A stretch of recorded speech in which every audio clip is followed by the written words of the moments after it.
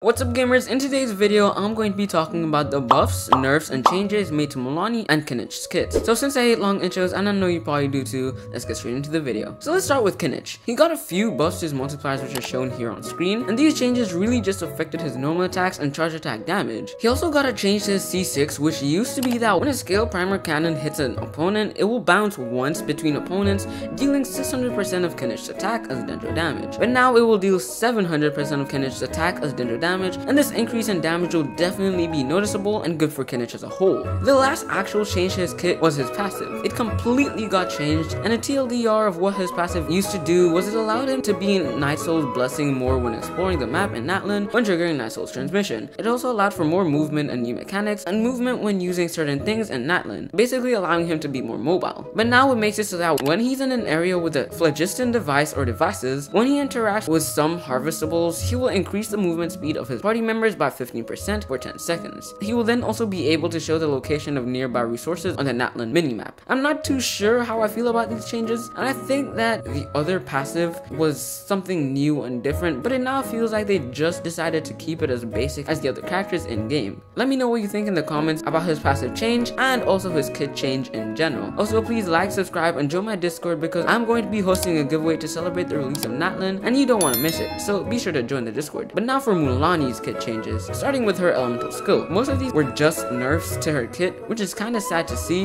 but we gotta move on. Her Sharky's bite basic damage was reduced from scaling off 52.082% of her max HP to 22.636% of her max HP. Then her wave momentum damage bonus was reduced from 13.021% to 11% of her max HP. And then lastly, her Sharky's surging bites additional damage bonus actually went up from 39.061% all the way up to 56.592%, which is good. Her first passive also got a small change in the amount of Night Soul points she gets when she picks up a floater that she creates. First it was 25 points, but now it's 22, which I personally don't think is a big deal, but just like Kinich, her passive became a whole new thing as well. Her passive before was basically the exact same as Kinich's, and her passive now is, well, literally the exact same as Kinich, except with some slight changes, being that interacting with harvestables will regenerate 15 phlogiston, which is something Kinich doesn't have. So yeah, it's pretty basic. They also gotta change her C2, and now when Mualani gains 2 of Surf Shark Wavebreaker's wave momentum stacks, when she enters Night Soul's Blessing, she will gain 1 stack when obtaining a floater, and additionally, aside from pre-existing Night Soul points regeneration, Mualani will also restore 20 Night Soul points in 4 seconds after she obtains a floater. But anyways, that's everything about these characters' kits. If you're interested in getting free stuff from my Natlan giveaway, be sure to join the Discord. Link will be in the description. Let me know how you feel about these new changes, and please like and subscribe. Thanks for watching. Bye.